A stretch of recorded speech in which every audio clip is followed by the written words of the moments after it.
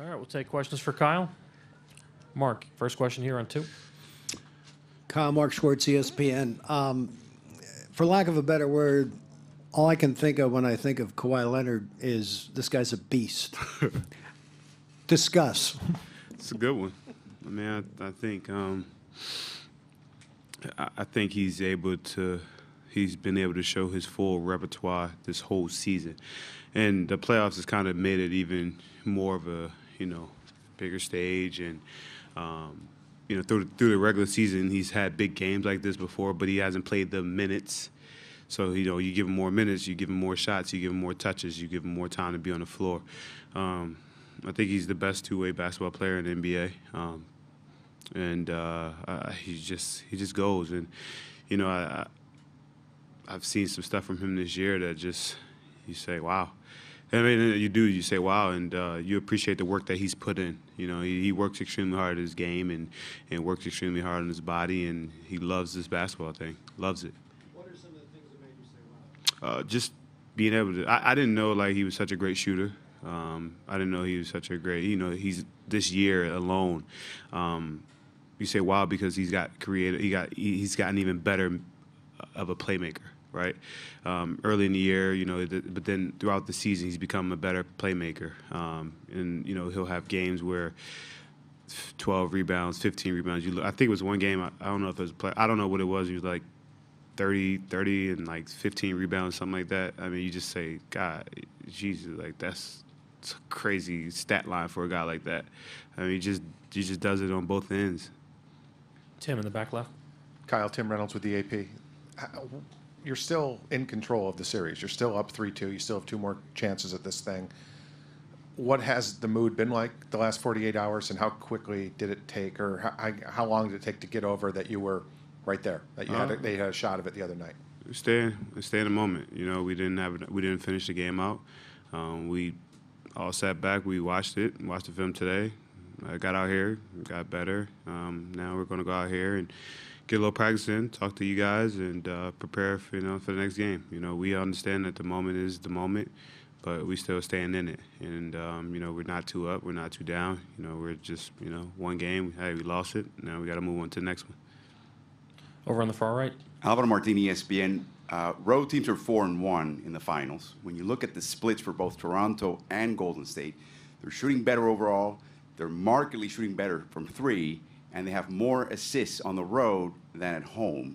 Is that just the way things happen? Is there anything behind it you can explain to us? We've got 2 really good teams, 2 really good basketball groups, poised groups.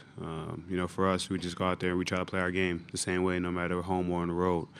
We understand on the road we got to be even more better because of the situation. But for us, as a group, we just go in there and we stay focused and stay locked in on that moment of being in the road and being together. Over in the 4th row in the center, the microphone. Guido Padilla, Filtro, the show. Kyle, I want you to talk about the mental part of the game because there's a lot of talk about strategies from back and forth. But mentally, especially when the moments switch sometimes, especially in the Game 5 that you guys had the opportunity to win at home, and then that switch plus the KD brings a little spirit to the Golden State Warriors. Can you talk about how you prepare mentally to overcome the spirit of the Warriors? We just go out there and do our job. We're a professional basketball team. We've been in the same situation. We've been the same team all year. We don't get too up. We don't get too down. We live in the moment. We understand that today is today, and tomorrow will be another, test for our group. We'll be in a row. We'll be against a team, that'll be ready to go. But, we'll be ready to play too. Robert, next row back. Robert Littal, BSO. Obviously, the ultimate goal is to win a championship, but how satisfying would it be to be able to win a championship and close down their building at the same time? Yeah, get there when you get there. Right now, we're just focusing on how we continue to get better. Tomorrow will be a tough task, and we'll be ready to go. We'll be ready to play basketball. 48 minutes on that hardwood, and go out there and do our jobs and play extremely hard. Next question over here on the aisle. Sandeep Chanak with Yahoo Sports. Kyle, the last game, Steph and Clay got up combined 27 threes. A lot of them were open looks, too. I think they made about 12. What can you guys do tomorrow night to make sure it's more difficult for them? Stay locked in. I think they They got loose last game, and those guys are going to get off shots. They're going to get up their attempts. They're going to make shots, but you got to make them a little bit tougher sometimes. But we had some loose ball. They got a couple of loose ball offensive rebounds, transition breakdowns. Listen, you're not going to stop them from shooting threes, but you can make them a little bit tougher and try to contest them better. But there's a lot of things that we learned from that film that we feel like we could do a better job of. Towards the center. Kyle Palantunas, ESPN Brazil. You recently spoke to the chemistry of the team and how Nick Nurse maybe yelled at you guys maybe twice all year. Have you had a coach quite like him with that calmness? And what do you think that's done for the team? I have. Rick Adelman. Very similar. Never yelled, really, never really talked. Great coach. I think what Nick has done is kind of, keep the mentality of our team the same, right? He doesn't get too up, he doesn't get too down. He yelled at us literally, I think, twice this year. That kind of just attests to, his confidence in who he is as a coach, who we are as a team, how he believes in us.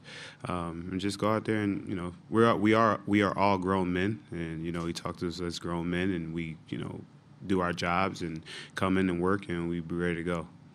Michael towards the center. Kyle, Michael Grange from Sportsnet. When you're guarding Clay or Steph, or getting in an action where you're going to have to pick up Clay or Steph down the stretch, like in Game 5,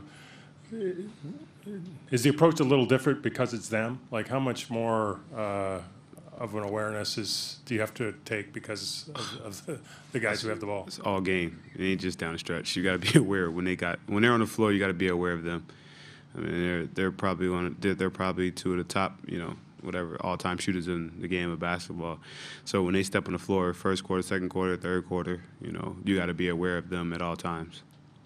All right. Thank you, Kyle. Thank you.